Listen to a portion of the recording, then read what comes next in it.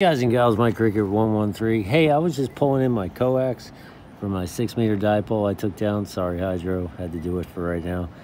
But this ribbon, this what is it?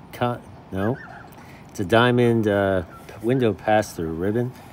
Now, this mylar kind of plasticky stuff that's around the wire is very fragile, and yeah, very fragile. So going through your window, and I've made a video on this before, going through your window, it's, you know, you get a little nervous. You know, I know people that have broken these, and they break quite easily. You don't want to be closing and opening your window all the time.